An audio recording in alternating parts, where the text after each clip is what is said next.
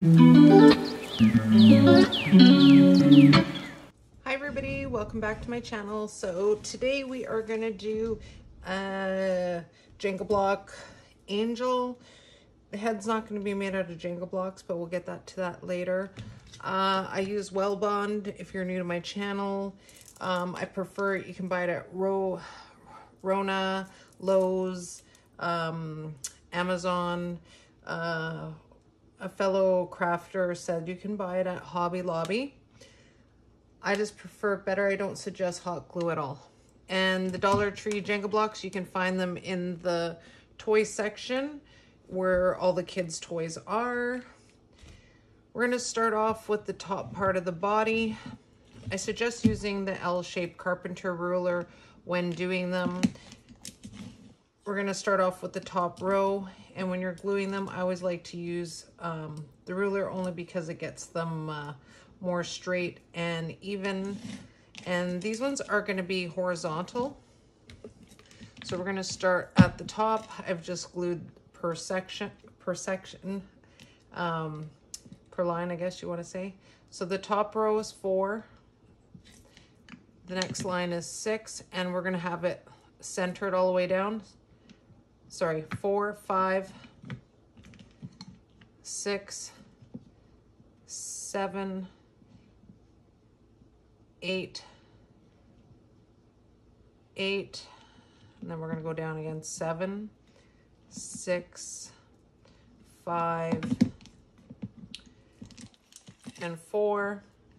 And you're just going to make sure that they're even on both sides, just putting down the center. So that will be the top part, and that's a total of 60 blocks. And the bottom part of the body, I'm just gonna move this away. I don't know if I had that there. Is gonna be vertical, so you're gonna do them up and down. So the first one is 8, it's gonna be centered again. 9, 10, 11, 12, this one kind of 13, 14, 15, 16, 17, and 18. Now what you're going to want to do is you're going to glue them all together. All right, now that I left it overnight to glue, to finish gluing, I'm gonna use some files. Now, if you've watched my Jenga Block videos before, I do have a Dremel hand drill. I don't have it right here, but I just have these. There's also a big square one, just to file off the corners, just so they're not so pointy. And just going all the way around the front and the back side. Don't do the bottom part here. You can do the top, but just don't do the bottom so that it stays solid, that if it's rounded, it could be a little bit wobbly. Then I'm gonna do like I did if you've seen my Jenga block coffins that I made, I did the paper mache, but I did it with paper towel. So when this was gluing last night when I was watching TV, I just pulled off a bunch of paper towel and just ripped them in sections. I did use on the Jenga block one, I started off using Mod Podge, but I just found with the little bottles, you're going through a lot more. So it'd cost more to use the Mod Podge. I just bought this white glue, and you just gotta make sure that it dries clear.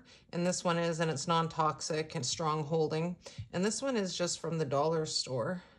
I'm not sure if it's from DT or Dollarama. And I'm just gonna show you. And you're just going to do this. So we'll give it some texture. Now, if you don't want to do the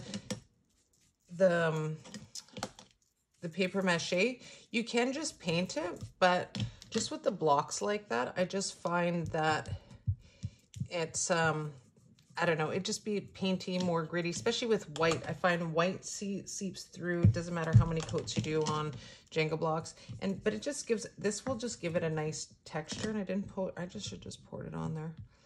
But you're just going to do that, and you're just going to overlap it all. And you're gonna do, don't do the bottom, you can do along the edge here, but I wouldn't do underneath. And the top, I would just make sure it's flat and not overlap. Like over here, I will just, I'm just gonna put a pour right on, why not? I would overlap these other pieces. And then you just keep doing that. And the sides will probably be a little bit funky, but that's okay. It's just gonna take a little bit of time. This is not too big to do. I should just pour this out in the bowl. This is making it harder. Then you're gonna let it, I'm gonna let it dry. I'm gonna do this now and I'm gonna let it dry all day. And then I will see if it has any spots. And that was the last time that I did it on the coffins that I did. And I just found that there was more bald spots than anything, but you just want to get the nice texture of it. And I just find with the paper towel, especially the paper towel that I'm using, has kind of like a woven texture than it's just plain flat paper. Like even with the paper, I find it's just plain. This just gives it a nice texture to it. Once I do that, I'll come back and we'll move on to the next step. All right, now that I've let it dry overnight, I did all around the front and the back. It gives a nice texture to the Jenga blocks. I'm just gonna give it a coat of white DT paint. I don't know if I'm laid 1 or 2, and that's what I'm gonna do now. All right, so I gave it 3 coats of with the DT white paint. More flat, but I wanted to do a shiny look to it. So I just painted over a coat of Mod Podge. It's a little bit sticky now, it's still drying. What we're gonna do for the wings on the back of it is I just used some foam board and I just freehand, I'm not a drawer by any means. I just kind of play around and I end up getting 1 wing. So it depends on what kind of wings you want. I wanted to kind of do a style like that. You can do more of a fairy. Really depends on the kind of style of wings you want. So once you get 1 piece cut out, now don't use scissors. I found that using the little X-Acto knife like this from DT, it's in the crafting section, works really well for cutting them out. Just make sure wherever you do cut them out though, I have about 3 layers, I have 6 layers on my table here. So just so you don't want to cut any of the wood, so just be mindful of that. So once you cut one out, just trace it onto another piece, do the exact same thing. So I cut 2 out. Now you can see these lines here. So I figured when I was lining it up, I'm not gonna stick my head right because if I'm looking right over, if it's not exactly centered, it's because I can't see on the top there. So you wanna figure out where you wanna position it. I just took a pencil and just kind of did like a fast line on there on both sides. So I know to put the feathers on the opposite side as opposed to once you have this line that this part will be glued right onto the back, not onto the feathers because it won't hold as well. Oh, that's a little bit sticky. Sorry, guys. So once we have that, now there's different things you could do.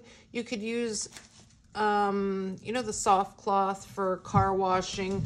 You could use that material, just, you know, the microfiber one. You can use diamonds, I guess, if you want to do that. You could use some Mod Podge and glitter. It really depends, you know, what kind of thing you want to do. I'm just going to stick with the feathers now. I was able to get boas, have been back stocked finally back in Dollar Tree, so I'm happy about that. I know I had a hard time getting them months ago. And I think we're only going to need 1 by the looks of it. So I'm not going to glue like I did similar with the angel wings one that I did a couple months ago, 2 months ago. I'm not just going to how I glued it on there. I would just have to, I would end up cutting this off, but I don't really need to cut it off because I'm not going to glue that rope on.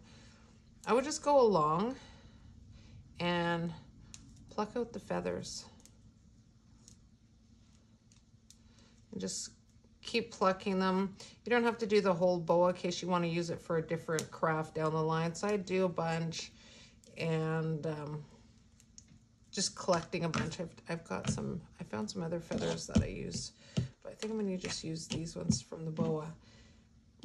Now, oh no, shoot, I think it was this one. I had one here I wanted to show you. It was kind of bent already. So the first thing that you're going to want to do, let me use this one. Just going to cut that little tip off there, and where this little piece part that's sticking out, and cut that there. I'm just going to glue it along the edge.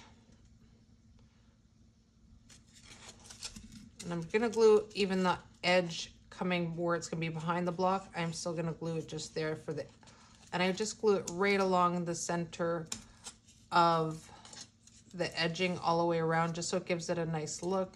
This one's not as pretty, so try to find the more pretty ones to have a nice even look once you get that glued on. Then I'm just going to glue them. And I'm just going to use hot glue, guys. I'm just going to glue them like this. Once I get that glued down, I'm going to, you can use a ruler to keep the fluffy part out of the way, which I suggest to do so you don't get hot glue all over your feathers. I'm going to keep clipping these little, and I think I did that.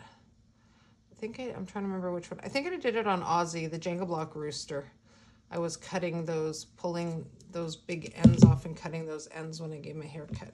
And then you're just going to keep going along all the way down. On the back, you can also use, I wouldn't suggest, well, the front you can do, you're just going to have to cut. DT also has, but then you're going to have to buy a lot of packs of them. Do have those white long feathers that I used in Aussie's tail for the rooster. You'd have to buy a few packs because only 12, and I would cut them down, and it's just straight cut. I just like the fullness of the boa. So I'm going to get these ones done and glued on, and then we're going to move on to the head. All right, so I finished the wings. So I did on the front part, that's going to show the front part of the angel. I did it with taking those strands out. On the back, I just opted out and just glue tightly the feather boa, and I kind of went over in some layers. Just, it's going to be the back. Now, instead of it just, I wanted to add a little bit of bling to it. So DT has this roll of like glitter ribbon, I guess, whatever you want to call. I cut it down to just 2 strands, just so it fits right there. Perfect, right in between that top block. Just gonna hot glue it all the way around. Then I'm gonna attach the wings. As you see, I left that spot there, and it just fits in perfectly to the back. So I'm gonna glue those ones on, and then we're gonna move to the head. So now that I put on the wings and the little belt, we're gonna move on to the head. Now there was a couple different options that I had, and I just found these little glass vase, or I guess a little vase from DT. They came in this color blue, like an aqua blue, and I can't remember if there was another color. I just remember seeing these 2. Now, it fits well right on top. Now you can paint it, or maybe you have a different idea. I thought about the snow globes, but I found the snow globes way too big for the size of the body. But, and this is where you don't have to put the light, but I thought it would be nice if the actual head would light up like that. I got a pack of 10. These are from, and I just like, because of the battery pack is super thin and just much easier to use than the bigger battery packs from DT. Now, I bought these on Amazon. I live in Canada, so I bought it off the Amazon Canadian site. And I think for the 10 of them, it was like 20 bucks, including delivery. You might probably, if you're on the other side, you probably can get a lot cheaper just because we pay a little bit more for stuff here. So that's what I'm gonna do. And on the back, See, it's a lot more fluffier because on the back I just used I didn't pull the feathers out, I just glued them all on. You can just drape, let me put it this way. You just put the wire right in between, just fit it in right between the feathers. And when you do it, this is a side you're gonna have to, hold on one sec. I don't have my, there we go. So you're gonna wanna put it where, I just had to make sure which side it opened, where the screws are, because then you can just lift it up when you need to change the batteries. If you put it this way, you're gonna have to peel it off and try to get it on. And you're just gonna drape it over. And it's just gonna go, I just don't wanna squish my feathers on the bottom. That's why I keep putting it on something.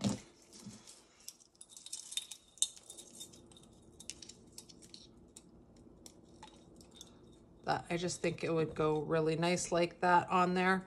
Now for a halo, I thought of a different couple options. I didn't want the stick in the back or a wire. So on here, let me see if I can, well, I guess it makes no difference.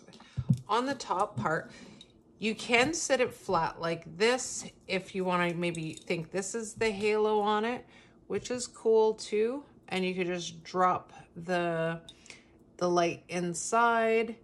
I'm gonna just do a little bit different. So it does still sit on here, which I will glue it down once I get the wire and just stick the part and then the battery pack down. But I wanted to do some feathers around the top, so you can do it right along if you want.